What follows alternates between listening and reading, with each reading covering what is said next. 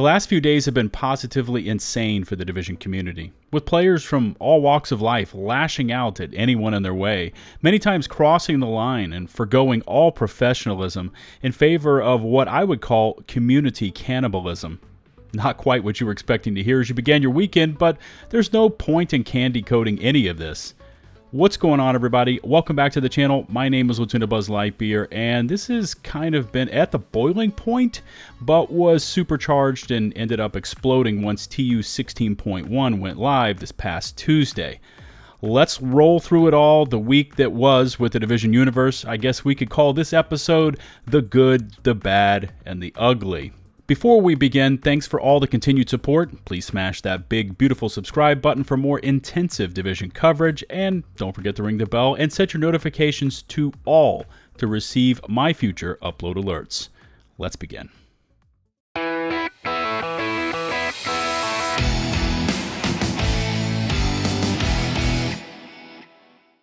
So if we're going to follow the video theme for this episode, we might as well start with the good. The Division Heartland. Now, through all the chaos and uncertainty with the franchise, Heartland seems to be the most immune. After that rather meager UB Forward showing, it continues to plug away silently in the background, announcing another closed playtest for October 3rd through the 7th. Now, I was lucky enough to receive an invite to this one, kind of rare for me to get invited to anything Division these days, but this one was sent over by a friend and fellow community member, so I guess we're going to give it a go. For me, it will be interesting to see just how far this offering has progressed, as I was actually a part of the first playtest early last year, the one where all that footage hit the internet, so hopefully that gives you an idea the last time I touched Heartland. From the rumors I'm hearing, the game has been heavily modified and polished since then, and I'm pretty stoked about seeing the progress and modifications it has gone through. Of course, the entire playtest is still under strict NDA, so unfortunately, I won't be able to report on anything that I get to try out. Just a side note here, but with Skull and Bones now being delayed, yet again, Heartland could fit in nicely to a November launch timeframe and could provide the Division community something new to get behind. You know, who knows what will happen, but one can hope, right? Shifting gears, and let's next hop over to Resurgence, the upcoming free-to-play Division mobile game. And I guess this one could be the bad as in it looks kind of badass with returning to NYC in the snow in a Division 1.5 model. Or for some of you, it's just plain bad because it's coming to mobile and that's not your thing. Now, I've also enrolled to try this one out for playtesting, but who knows when it will come to North America. Of all the Division universe offerings, Resurgence seemed to be the most prepared for the UB Forward event. They had an entire trailer showcasing a bit about their take on the Dark Zone, which looks to have a 20-minute timer mechanic. The comms team also seems to be taking it kind of seriously and posting informational splashes on Twitter every few days.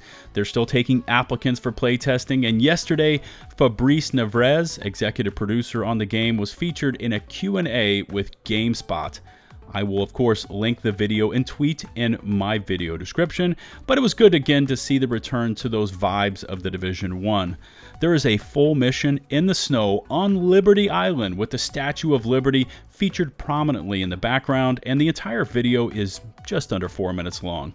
Now, another facet Nevrez touched on, and one that I think deserves a lot more attention, is the fact that the open world is in a shared community, so you can run into other live players while exploring the environments. And by the way, this is the first Division game where our characters are no longer mute. They yell back at our targets, hurling not only rounds, but intimidations downrange. I'll kill every last one of ya! The Resurgence team is keeping a release date kind of close to the chest, and even when repeatedly asked, they just simply respond only that they have no information on global release dates. And now onto the ugly. The Division 2 launched TU 16.1 this past Tuesday, and I covered the game that day with this video, which I will link in the video description, kind of outlining the avalanche of newly broken or incomplete fixes that update brought to the live game. missing installations from the patch notes like Picaro's holster and Striker's battle gear, modified gear pieces like the closer chest piece and the failed PvP shrapnel traps, and then the delay of the apparel event, and of course that stealth and or silent change to the Summit XP farm on floor 10. Even the most dedicated and positive players, those that live, eat, and breathe the Division, were looking at TU 16.1 and wondering what the hell happened. This led to community members publicly and privately flaming and hurling foul things towards dev team members and other agents alike, by the way, all of which needs to stop immediately. Listen, I think I can say with a fair bit of confidence that I am one of, if not the most critical content creators when it comes to the Division. When I see mistakes, I call them out. When I see indecision or poor choices, I am critical. But one thing I never do is make it personal. It is a game. And yes, we as consumers that have paid hard-earned money for this product can and should have certain expectations as to how that product must perform. But cutting loose on individuals, making them targets, flinging foul remarks towards not just them, but their family is simply out of bounds. There were many times that I had conversations with Thylander and we were on opposite ends of the spectrum. He wanted to zig and I was 100% in favor of a zag. But when he decided to zig, despite my feelings, that didn't mean I just started popping off at him with hateful rhetoric and threats. I guess I don't want to spend much more time on this topic, but damn people, calm down. Use some common sense, show some decency, and go about it in the right manner. You can go about making your points, grievances, and counter proposals with just as much weight and effectiveness without all the filth. Trust me, I know it's what I do. It's what I've done for years with this franchise and will continue to do as long as I can. Mini rant over, thanks for listening, and let's quickly finish up with this tweet from the Division team. A little late, as it went live on Friday, when it should have gone live on Tuesday, the day the failed update launched, or at the latest Wednesday, but alas, here it is. They've updated the known issues board, owned up to Picaro's holster and the shrapnel trap in PvP, and made some sort of an update on the floor 10 Summit XP farm. I always include the known issues board site link down in the video description and pinned comments, so give it a look. There are all of these categories based on severity of issues, but for me, looking over the game, it comes down to 5 key areas that need the most attention, what they would call critical. Number 1, the invisibility exploit. This requires no explanation. Number 2, the shrapnel trap and still how strong it is. Again, no explanation or feedback required. Number 3, the PC stability and overall stability of the game ever since TU 15 went live is still a major hindrance for players to enjoy the product they paid for. Number 4, removing expertise and shade levels in non-invaded dark zones, which I believe is a symptom of the bigger issue, which is number 5, the Summit XP farm on floor 10. And I purposely left this one to last because, I've weighed in on this many times. I don't believe it deserves any attention at all. And the optics of patching this out of the game, which now is a 3.5-year-old game, just looks ridiculous. At this point, Massive should be looking for and or embracing reasons for players to engage with the game, not to take away something that people actually enjoy.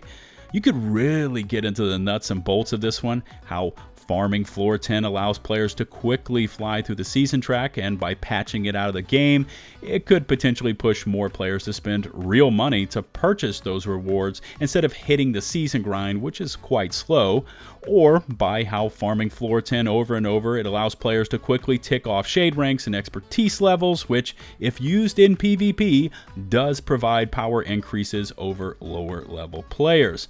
But it all feels like we have a case of bad optics, removing to promote paid seasonal passes, and by patching out floor 10 or resource convoys or whatever, they are attempting to address the symptoms and not the disease. If too much and gaining ranks too quickly is creating such an imbalance in PvP, and to be fair, the number of players that actively participate in both PvE and PvP in the Division is really quite small, probably around 5% or less of the player base, but if that is indeed an issue, then set limits on where shade ranks and expertise is applied within PvP. Set up the different dark zones to allow for different limits. One is unlimited, one is balanced, and one is completely disabled. I don't know. There isn't a PvE issue here, as no one complains about someone with a bazillion shade rank in the matchmaker.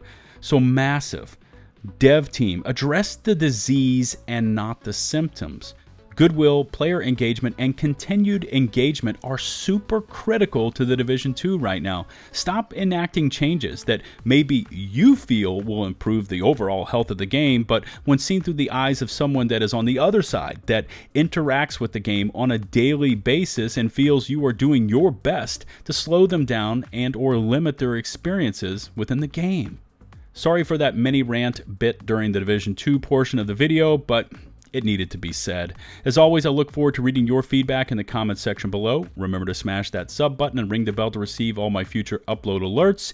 If you could take a few seconds more to rate and or share this video, it would be greatly appreciated. You can find and follow me on Twitch, Twitter, and over on my community Discord server.